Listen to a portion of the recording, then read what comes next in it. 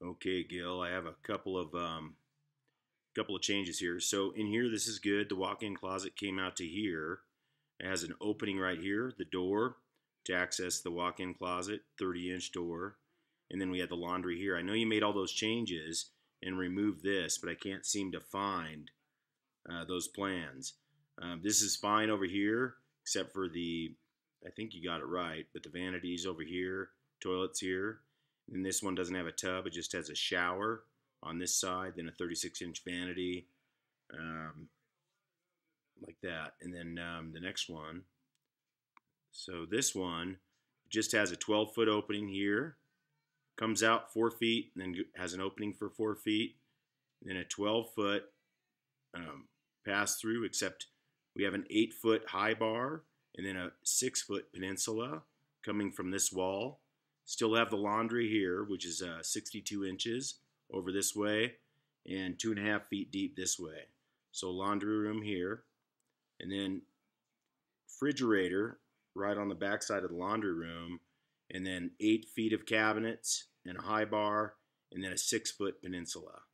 A 4-foot opening here that you can walk through, pass through this room or area into the theater, which is over here. Theater, like I said, is gone. That doorway goes to the garage now. There's an audio visual room over here. Garage is 15 feet 6 inches wide from here to there, and it's just one big garage door. Then we have a door here for the garage. That's the egress. Goes to the exterior, swings out. It's a right-hand swing out that way. Then we have a patio area right over here. So this is a patio. It's about 15 feet by 10 feet. You can just mark patio there with hot tub and fire pit. This bathroom and this bathroom are combined. So the doors here, 36-inch doorway, toilet's right there. Then we have a partial wall here, about 2.5 feet, and then a 3-foot opening. Vanities right here. Shower, 4 feet by 4 feet is here. This is all blocked off. The wall only comes to here. It doesn't pop out. And then the door is, like I said, tight to this wall. You walk in. You have a toilet here on this wall. Walk in, pass through here. Vanity. Vanity, and then shower. Toilets over here. Partial wall split halfway there. This is closed. No closet. No closet. This is correct. But the toilet's spun around. It's on this wall. And the vanity is on this wall. Everything else looks good there. Let's get into this one. The kitchen now, pantry has a wall and a doorway here. Wall and a doorway here. It's 9 feet. I know you changed these plans, but I can't find them.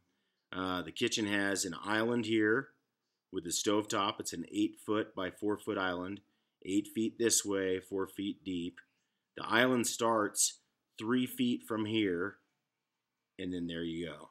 This is one long bar, no peninsula. One long bar, no peninsula. This is the double door that you changed the French doors.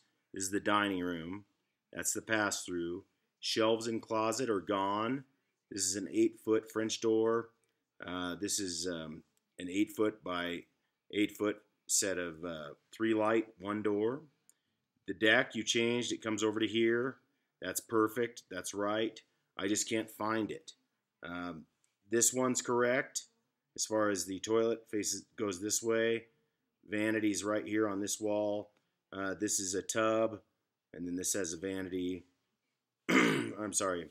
This one has the tub, toilet on this wall, vanity on this wall. Otherwise, this is configured correctly. There's no door here. It's just a pass-through, 4 feet. And no closet in this bunk room. This is right, 4 feet. Or I'm sorry, door, 36 inches. But it's a right-hand swing, So just the opposite of that. Laundry underneath the stair here. That's it. I just can't find your plans that you made a lot of these changes to. I just want to confirm that you have them, and then please send them over to me. No window here and no window here. These two are existing. If you could get that done by tomorrow, I'd greatly appreciate it.